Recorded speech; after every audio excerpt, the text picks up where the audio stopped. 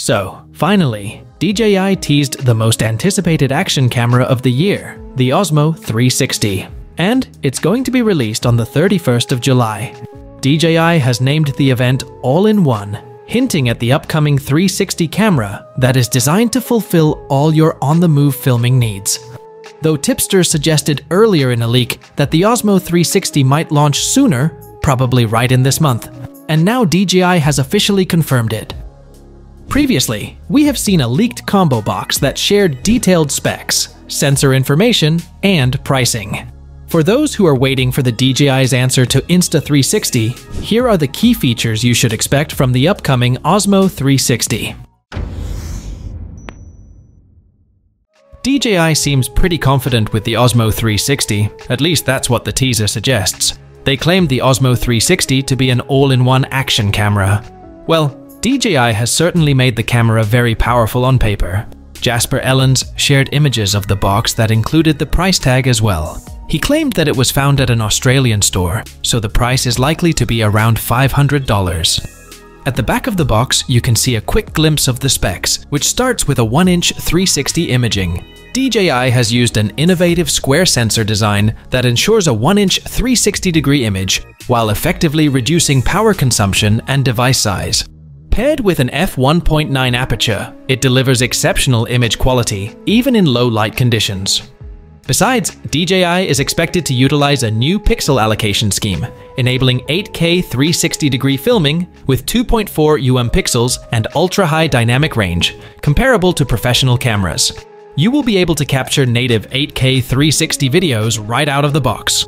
Though Insta360 also offers 8K video capturing, the Osmo 360 is expected to ensure improved image quality by 77% compared to standard 5.7K sensors.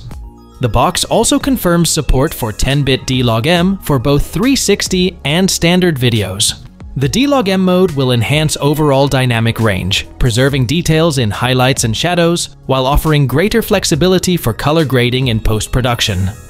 Moreover, the Osmo 360 will feature a magnetic quick-release system and a 1/4 thread, just like the rest of the action cameras from DJI. What makes 360 cameras so unique is the creative ways of capturing videos with the invisible selfie stick, and DJI wasn't going to miss out on that, especially when they directly want to compete with the Insta360. However, the selfie stick won't be available with the standard bundle and needs to be purchased separately. As for the battery life, DJI claims that the Osmo 360 will let you capture up to 100 minutes of 8K ultra-high resolution videos. That's more than enough for a 360 action camera. However, when you compare it with the Insta360 X5, the X5 offers up to 200 minutes of shooting time, which is way more than the DJI. We would still appreciate it if DJI could control the overheating issue. The DJI Osmo 360 is clearly aiming straight at the Insta360 X5 and the GoPro Max 360. They basically copied everything from their biggest competitors in the videography industry. And although the prices aren't confirmed yet, I'll bet they will sell it just a little cheaper. So, do you think the DJI Osmo 360 will be able to beat Insta360 and turn out to be the next leader in the 360 action camera market? Throw all your thoughts in the comments, give this video a thumbs up, and subscribe to our channel to keep yourself updated with all the latest tech news.